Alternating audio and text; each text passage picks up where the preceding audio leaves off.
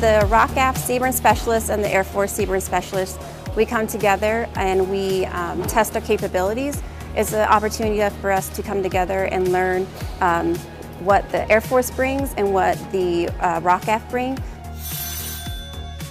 It's really important because although we have similar capabilities, we also have very different ones. And if we don't train together, we don't know where our LIMFACs are. And this is an opportunity for us to do that. So if there is an event, we can just work well together and understand what roles we're going to play. 훈련을 시작할 때 in the beginning of the training, the ROCAF CBRN unit and the USAF CBRN unit both ride the recon vehicle. And after that, there was a biological case inside of this site. The USAF did the recon, and after that, the ROCAF CBRN unit did the decon. There's a communication issue and the language issues. We have to make plans to cope together in the real world scenarios.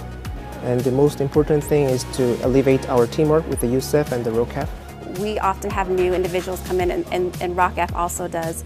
And just not ever being overseas and working with a different country, sometimes we don't know that they're very similar to what we do. And the only way that we're going to find out is when we do events like this and come together and just see how we mesh. And I think that's part of the goal when we do these training events.